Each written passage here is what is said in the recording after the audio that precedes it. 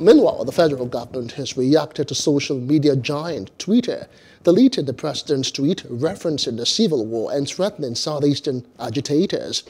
Reacting to the development, Minister of Information and Culture, Lai Mohammed, accused Twitter of double standards, stating that while the social media site has conveniently ignored inciting tweet by indigenous people of Biafra IPOB leader Nnamdi Kanu and his cohort, displaying the same biases it did during the NSAS protest and riot when public and private property were being looted and set on fire. It finds Buhari's tweet offensive. Twitter may have his own rules. It's not a universal rule. If Mr. President, anywhere in the world, feels very bad and concerned about a situation, he is free to express such views. Now, we should stop comparing apples with oranges. If an organization is proscribed, it is different from any other organization which is not proscribed.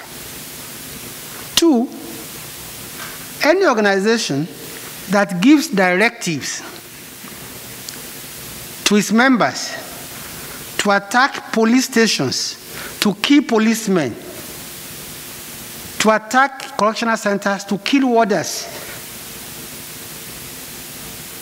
I'm not saying that Mr. President does not have the right to express his dismay and anger about that.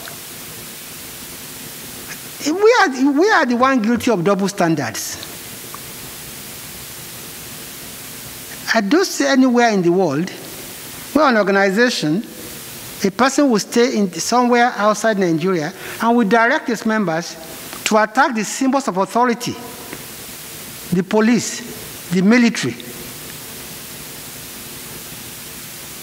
especially when that organization has been proscribed. By whatever name, you can't justify giving orders to kill policemen or to kill anybody you do not agree with.